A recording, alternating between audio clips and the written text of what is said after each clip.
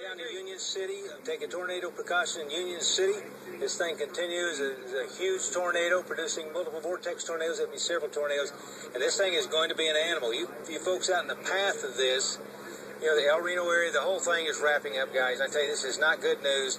So it's about the southern half, south of Interstate 40 through Canadian County, on into Oklahoma County. And we're going to include, of course, Union City and Mustang. And let me move this here just a little bit. Mike, hit that right here. Let's move this back to the west a little bit, will you? Yes. Okay. So, we're watching huge tornadic circulation. It's a powerful storm. It's the type of storm that will kill you. So, if you can get below ground, you probably need to be below ground with this storm. Not probably, you need to be below ground. And as you look at the various sources I'm going to show you, and I tell you, this thing, what we're saying is going to turn into a huge tornado. I just saw another shot from Val, a very large tornado. Look you saw on David's right there. It's a huge tornado. Near Fort Reno Road and near Reuter. Fort Reno Road and Reuter Road? Yes. Okay.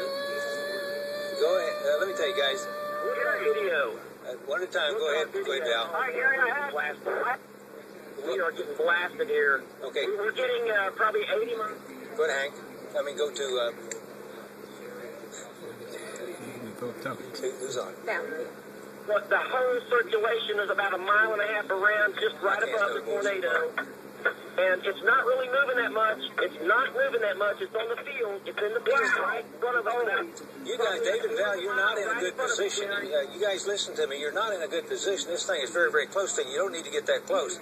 You're in the circulation. I'm telling you. It's not moving, though. Well, let me tell you. You may think it's not moving, but it is moving. We can see it on radar. And it's like the one we had the other day where it's moving, then it looks a little like it moves a little north, and it moves a little bit back to the south and the west. But it's right along this particular road. Now, you guys jump in if you have something important. We know there's a tornado. We got the location pretty well nailed down. So it's south of Interstate 40.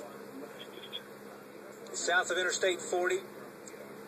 You guys all along Southwest 27th Street, El Reno area. Also Jensen Road. Go down here to Northwest